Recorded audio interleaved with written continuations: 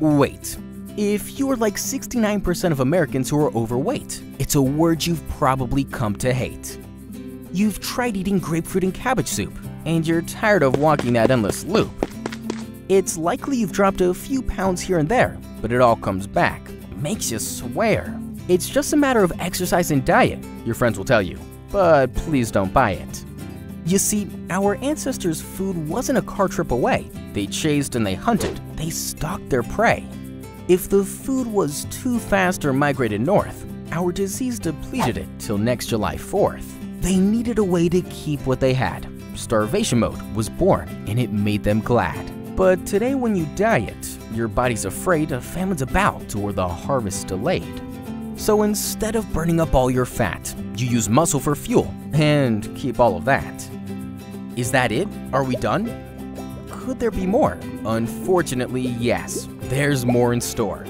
Your body is regulated by many a hormone. Happy ones, sad ones, they make you laugh, make you moan. One in particular gets your stomach a-growling. He makes you feel hungry. His name is ghrelin. When your stomach is empty, he makes a fuss, tells your brain it needs fuel. Eat now, you must.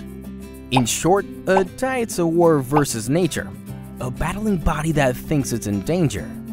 What can you do? Is there any way out? Why, yes, there is. That's what Dr. Tom's all about. The trick is in getting your body to know that food's not scarce, the supply isn't low. It's a matter of changing the shape of your tummy, from that of a basketball to something more yummy. Shaped like a banana, it fills up much faster. Gives ghrelin a rest, making you the master. You eat less food without panicking your body, and watching pounds melt off becomes more of a hobby. Goodbye weight, diabetes and more. Sleep apnea, joint pain. Nope, you win the war. If you're ready to get over that weight loss wall, it's time to give Blossom Bariatrics a call.